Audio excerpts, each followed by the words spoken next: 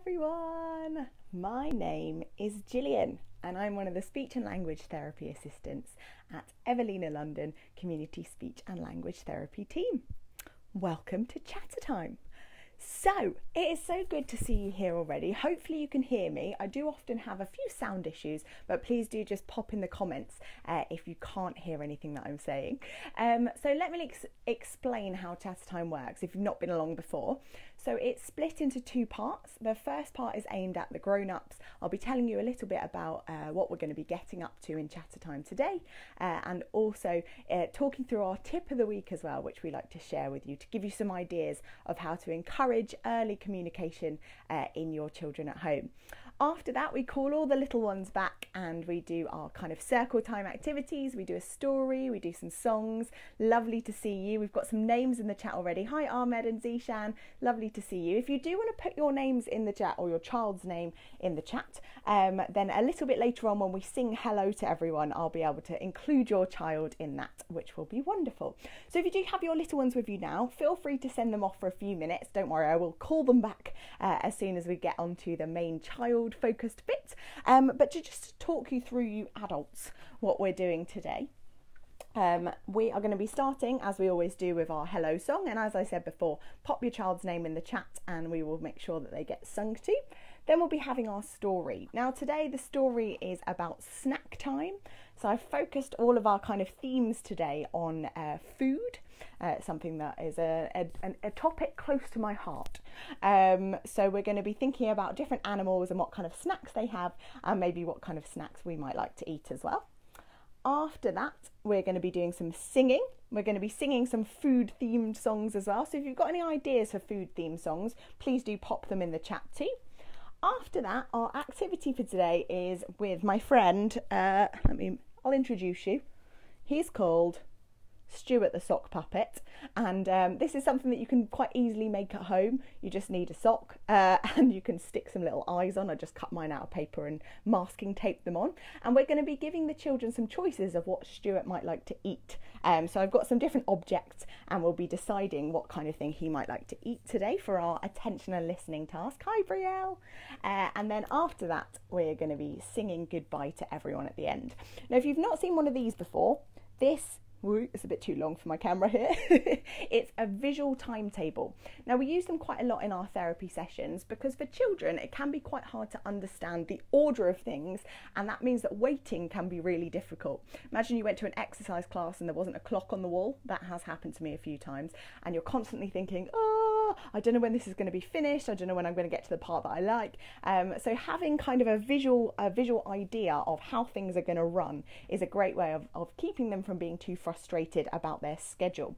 So what happens when you're using a visual timetable is you show them a couple of activities or all of the activities depending on kind of their level of understanding, and then once you've done each of the activities you take it off, and then you can either post it into a box or you can just put it in an envelope or something like that, and that shows them what they've got next on the list. And that means that if they're excited about something that's coming a little bit later on in their day, then they know what they need to get through first in order to get to that thing. And you can use that for a morning routine or a nighttime routine or your whole day. You might find when your child goes to nursery or school they use some similar kind of visuals, but we find that it can be really helpful for children to help them to just understand time and timing and routines. So it is time for me to share with you our tip of the week, which this time around is repeat and add a word. Now, no matter what stage of communication your child is at, whether they're using words, whether they're not, whether they're using a few words in a sentence or single words or noises, this can be a really, really helpful way of encouraging them and giving them some extra language to add on. So say your child is looking at a car. Now they might be pointing at it. You know that they're looking at it and interested in it because they're communicating to you by pointing, and at that point you can add the word for it. So you could say car, and if they start making the noise, so they might be going or da, or it could be a noise that you know that they're talking about the car but you're not entirely sure if they're getting the sounds right yet, then you can say car and model that sound and that word for them. If they know the word car and they're saying car, you can say yes, it's an orange car. So you're adding some language to that. And each stage that they're at with their language, you can just continue to add words to that, giving them a little bit at a time, so you're not overwhelming them with lots of language. If I was at the stage where I knew that this was a car and someone came along and said, yes, it's a really fast car, it's going really fast, it's orange and it can go upside down, then actually that's not going to be entirely helpful. But being really simplified with your language and just saying, yes, it's an orange car. And if they're driving it around, kind of commenting on what they're saying, can be really, really helpful. So that's our tip for this week: repeat and add a word. So if you're at home playing with your child this week, I would encourage you to kind of focus on that for about 5 to 10 minutes on a daily basis. It really helps to build up that as a habit, to really concentrate on just doing it little and often, repeating what they're saying and adding a word. So it is time to bring our children back. It's time for the main part of our chatter time. Children, it's time for chatter time. So if they're nearby, do call them back, bring them back to the screen if they fancy it, and we will get started with the main part of our chatter time. And as I said before, if you are with your little one today and you're able to comment on this video, then do pop their names into the chat, and then I'll be able to sing directly to them when we do our hello song. So let's begin. Hello everyone, my name is Gillian and I'm so excited to see you here today. Now let me tell you, my friends, what we're going to be getting up to in chatter time this morning. So we're going to be starting with saying hello. We're going to have a story about lots of things to eat. We're going to be doing some singing. We're going to be playing with my friend Stuart the sock puppet, and then we're going to be singing goodbye. So let's start off by saying hello to everyone. Now I can see that we've got Brielle, Ahmed and Zishan. If anyone else is there that you would like me to sing to, do put their names in the chat, but we'll also sing hello everyone and hello children as well, for everyone whose name I don't quite know. So here we go. We're going to start off with Ahmed, Zishan and Brielle. Hello Ahmed, hello Zishan, hello Brielle, it's good to see you here. Hello grown-ups, hello children, hello everyone, it's good to see you here. Hello everyone, so good to see you. Oh, we've got another name here. Hello Kyson, hello everyone, hello everyone, it's good to see you here. Great stuff. Now you're welcome to keep putting names in the chat. I'll just probably say hello as we go through, because our hello song is now finished. Our hello is finished. And now it's time for our story. Now I don't know about you, but I love eating snacks. There are so many different things that I'd like to eat. But I'm a bit confused today because I've got some different pictures of different snacks and I need to know whose snack they are. So I wonder if you can help me. Whose snack is this? It's a juicy leaf. This is Caterpillar's snack.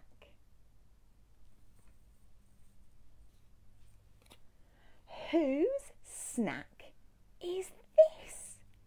It's a smelly fish. This is Penguin's snack. Penguin's snack. Whose snack is this? It's an orange carrot. This is Horse's snack. Hi, Aya. Horse's snack. Whose snack is this? It's some spiky branches. This is Giraffe's snack. Giraffe's snack. Whose snack is this? It's a chewy bone. This is dog's snack. Dog loves the chewy bone. Whose snack is this? It's a tasty acorn. This is squirrel's snack. It's squirrel's snack. Whose snack is this? It's some green grass. This is cow's snack. Cow loves munching on green grass. Whose snack is this? It's a little fly. This is spider's snack.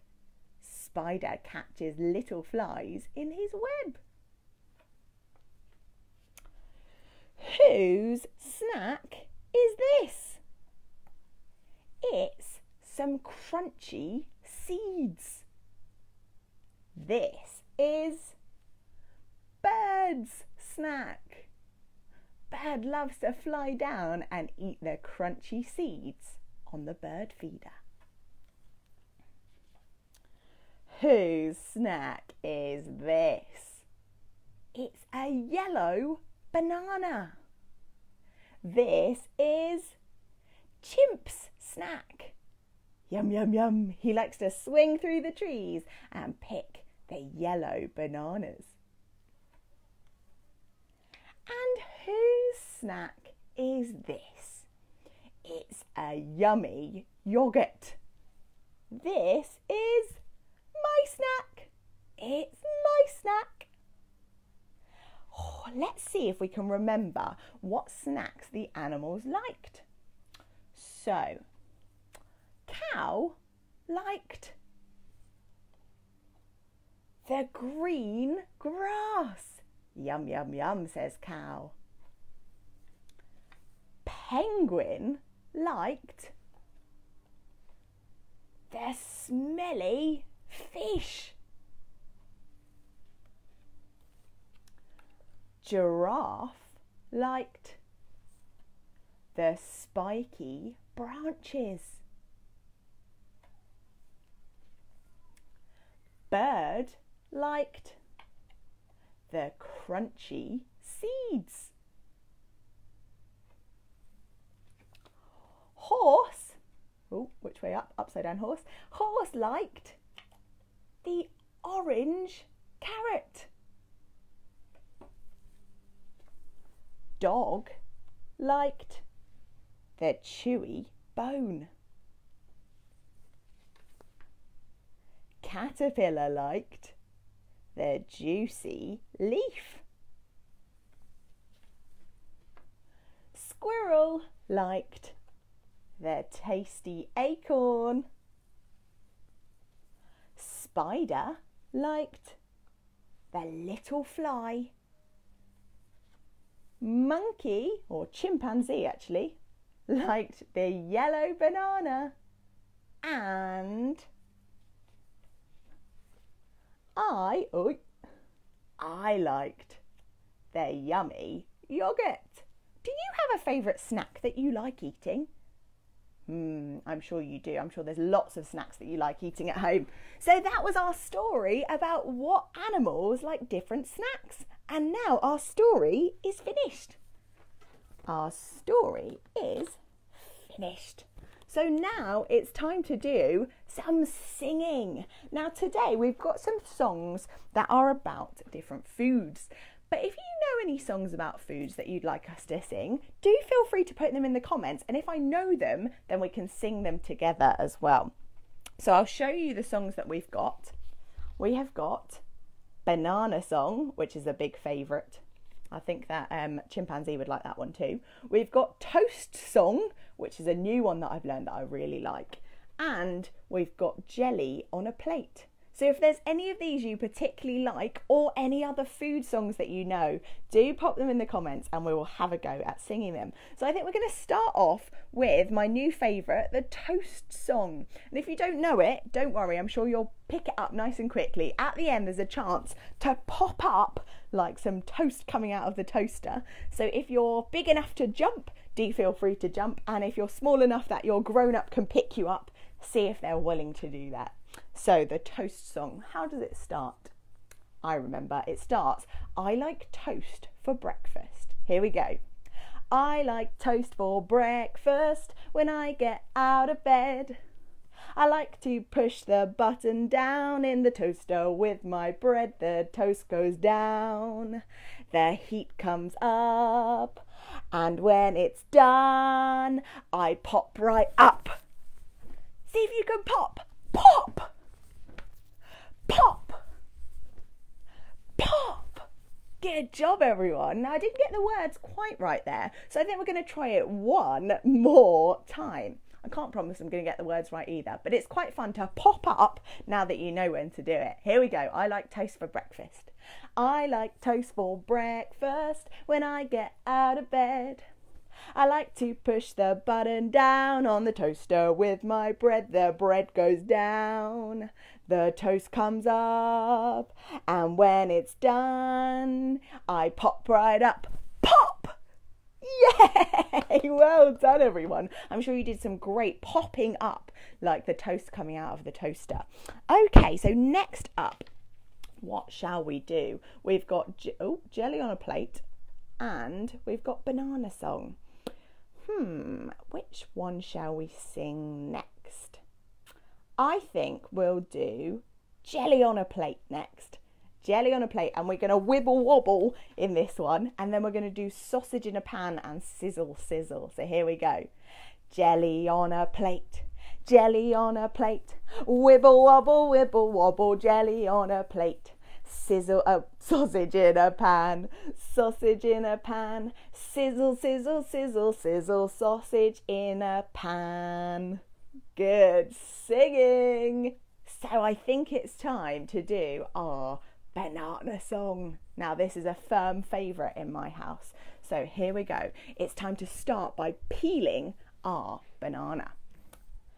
Peel banana, peel, peel banana, peel banana, peel, peel banana, chop banana, chop, chop banana, chop banana, chop, chop banana, mash banana, mash, mash banana, mash banana, mash, mash banana, eat banana, eat, eat banana, eat banana, eat, eat banana. Go! Bananas! Go! Go! Bananas! Go! Bananas! Go! Go! Bananas! Whew, that one is very fun. It's nice to do that at home when you're eating a banana and get your child to join in and pretend to chop and mash or whatever you're doing with your banana. So now our singing is finished. Our singing is finished. So now it's time to introduce you to Stuart, the sock puppet. Come on then, Stuart. He's a little bit hungry, so I'll try and make sure that he doesn't try and bite. Here he is. Stuart. Now we've got some food for him today, and you guys can help me choose what he's going to eat next. So let me show you some of the things that we're going to see if Stuart likes. And if there's anything that your child says that Stuart should eat, please pop it in the comments and we'll make sure that we see if Stuart would like to eat it. So we've got a passion fruit, a lemon, Stuart likes the look of that one, a basketball, some broken sunglasses, he does usually like eating everything, a slice of yummy cake, a golden shaky egg, a paintbrush, a car, a toothbrush, and some bubbles.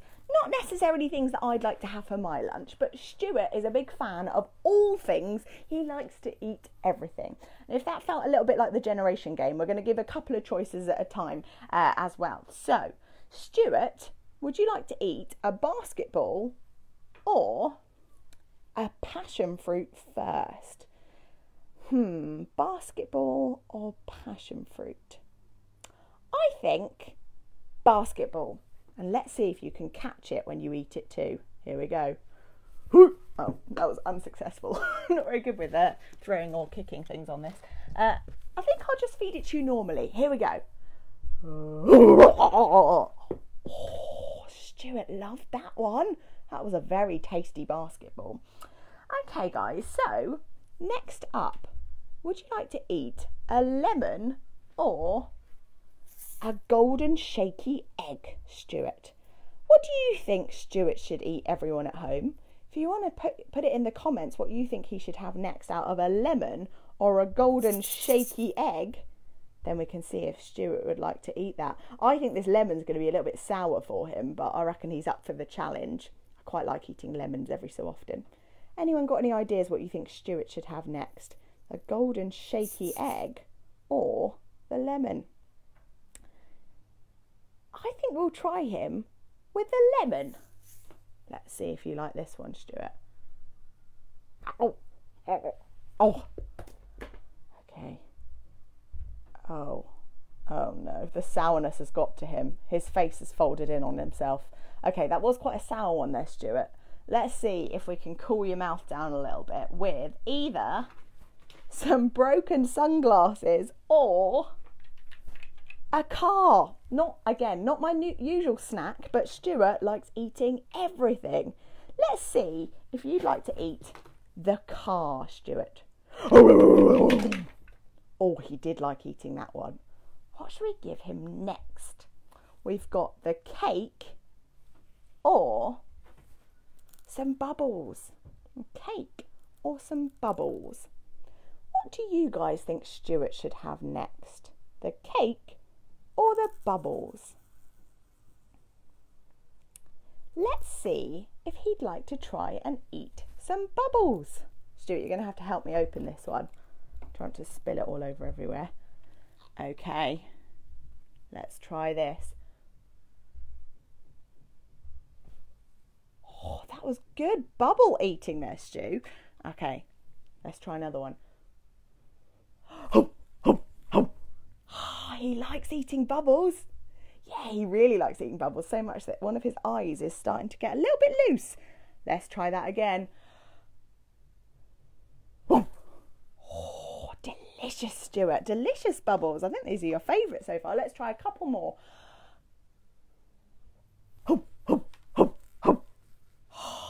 Oh no.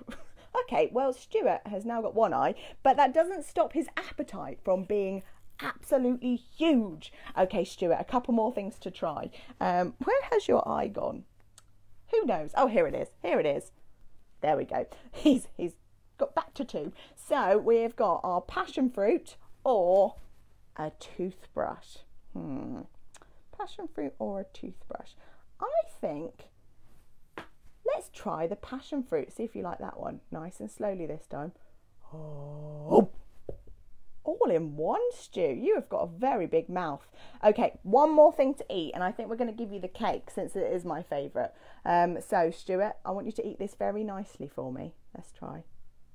Oh, very nicely. Ah! Okay, we're back to one-eyed Stu. Stuart, I hope you enjoyed your lunch today. And people at home, I hope that your sock puppets, if you have them or if you decide to make them, are a little bit more polite than Stuart was, because he doesn't have very good table manners, does he? Okay, Stu, can you say bye to everyone? There we go. Thank you, Stuart. So now our feeding the sock monster, I'd say, is finished. So we're going to take that one off. And now it's time to sing goodbye to everyone. So we're going to sing goodbye everyone, goodbye grown-ups, goodbye children, and then we'll do it twice through. So here we go. Goodbye everyone, goodbye children, goodbye grown-ups. It's been good to see you here. And again, goodbye everyone, goodbye children, Goodbye, grown-ups. It's been good to see you here. Give yourselves a big clap. We had some quite chaotic food things going on today, but you all did really well. And I'd love to hear what your favourite snack at home is. So if you do have a favourite snack, do pop it in the comments and we will be able to see that and see what kinds of delicious things you like eating at home. Now, we'll be back on Thursday with Chattertime. It's not going to be a live one this Thursday, but we will still have a video up so you can access that at any point. And we're also back on next Tuesday at 10:30, just like today. The video on Thursday will go up at 2:15. And if there's any questions, I saw that there was a kind of more specific question in the comments. If you would like to get in contact with us, there is actually an email address a bit further up our Facebook page. We can't really answer kind of specific clinical questions, obviously, on Facebook, but if you get in touch with the team, there's also a referral form on our website if you do think your child needs speech and language therapy, and you can refer your own child, so do have a look at the website to find out a little bit more about that process. But otherwise, thank you so much for coming. It has been really good to see all of you here. Thank you, and we'll see you soon. Bye everyone. Bye.